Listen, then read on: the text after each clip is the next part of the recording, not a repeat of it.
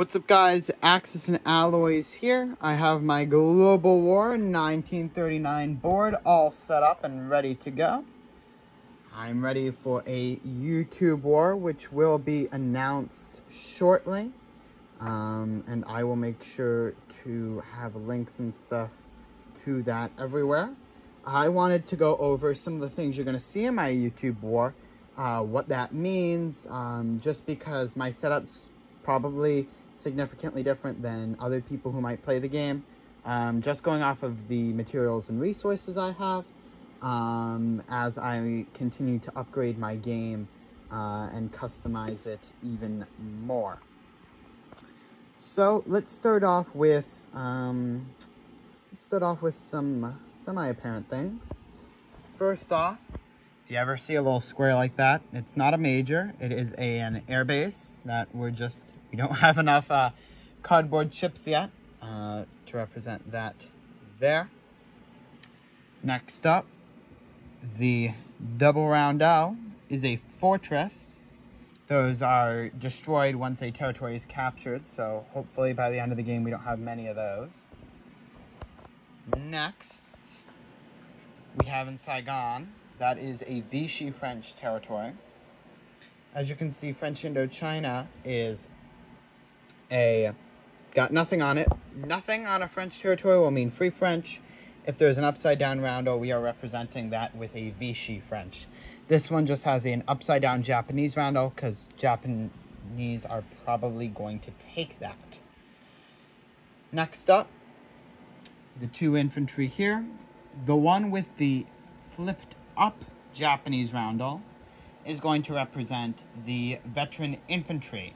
And that's how it's going to work for almost every unit on the board. With a flipped up, that basically symbolizes a special infantry. It's got something changed to it. The upside down roundel is representing the SNLF, which is a special naval landing force of Japan.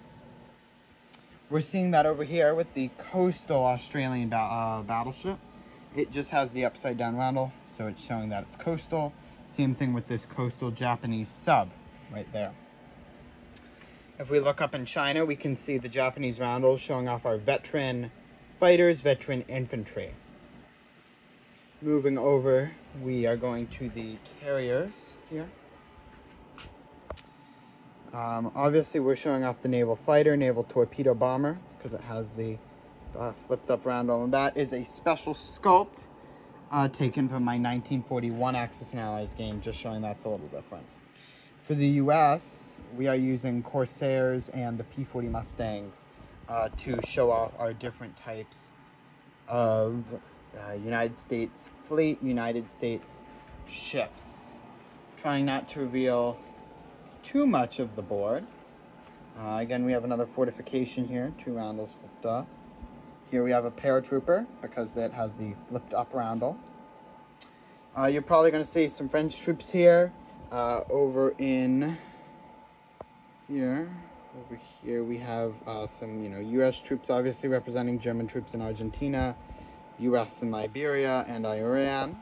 Obviously, those are not U.S. troops; they're just representing the neutrals there. As you can see, we have British, U.S. It's a healthy mix. We do have Turkish troops representing Turkish troops. Obviously, that is a airbase there. Just to kind of give you an overall look. Again, some fortifications here scattered throughout. We have the flipped up roundels, which are showing Vichy. We have the flipped up roundel showing the French Foreign Legion. Over here, we do have some United States Marine sculpts that we're using here. Same thing with the Dutch over in the Dutch colonies of the Pacific, using Dutch troops there. We're mixing it up. Over here, have some Russians, but they're representing the CCP. The Australians have made a worldwide tour featuring in Mongolia, the regular Australian in South Africa, all the way down there. And they are representing the Swedes and the Finnish. We have some proper Axis Minor sculpt there in Romania, Japanese pieces representing Bulgaria, Italian representing Hungary. Hopefully something happens to those Hungarian pieces before the Italians start moving here. But, yep, just wanted to make this a quick video.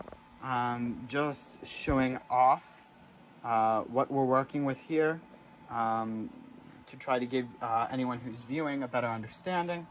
So that way when you see a naval base like this, so I forgot to touch on this, a naval base that's on the two corners, it's for both. I once again ran out of those pesky cardboard chips. So definitely getting some acrylic ones is on my bucket list to purchase. But this game is very playable still. Just using out-of-box Axis and Allies pieces. That's kind of what I'm trying to show here. Only using a couple HBG pieces I have acquired over my time.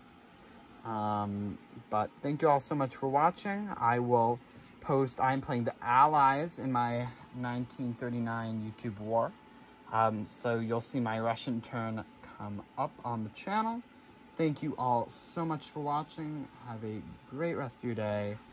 This is Axis and Alloys signing off.